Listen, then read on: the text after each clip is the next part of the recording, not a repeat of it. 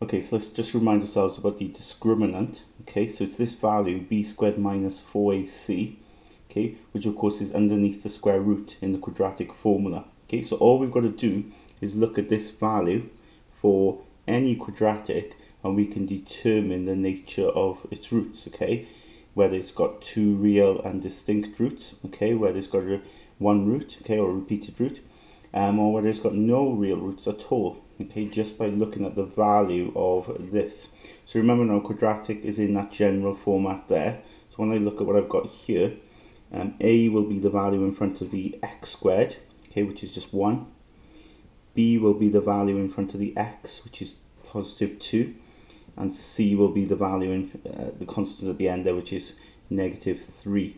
So when I then work out b squared minus 4ac, it's a simple case of substituting in, okay, so b will be 2, so 2 squared, take away 4 times a times c, well a is 1 and c is negative 3. So if I work that out there, that ends up coming to be 16, okay. Now, more interested in whether it's positive, negative or 0, so in this case it's clearly positive, so we can say, look, since b squared minus 4ac is positive, then the equation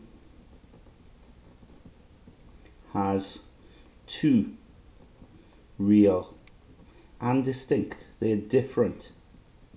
Distinct means different, remember, okay? So two distinct and real roots. Okay, so if we look at the second one, in this case here, a is equal to 1, b is equal to negative 2, the value in front of the x, and c is equal to 3. So if I do b squared minus 4ac this time, well, I'll get, well, b is negative 2, so we've got to square it. So let's remember to put it in a bracket, because when you square a negative, it becomes positive, yeah? But you should put it in a bracket, otherwise the calculator won't work it out properly. Minus 4ac, it's 4 times 1 times c. So let's just do that on the calculator just to be sure.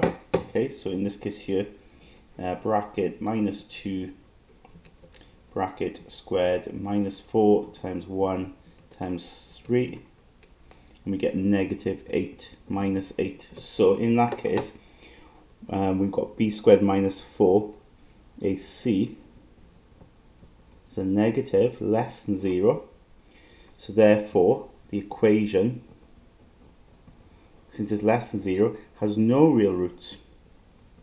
So remember, in that quadratic formula, you're not going to get any results. Okay, so there's no real roots in that case. So the curve does not cross the x-axis.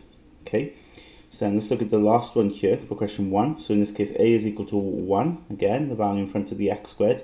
B is minus 4, value in front of x, and c is equal to 4. So in this case, b squared minus 4ac is equal to minus 4 all squared, minus 4 times a times c. So if I work that out,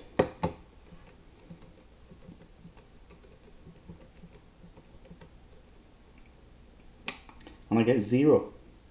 So in this case, the discriminant, okay, and remember we call this value the discriminant, okay, b squared minus 4ac is given that name. In this case is 0. So when it comes out to be 0, okay, we get a repeated root or equal roots, okay. So therefore, equation has equal, okay, or we say repeated roots. So this is the case where the curve will just touch the x-axis, okay, so it'll have one point of intersection with the x-axis.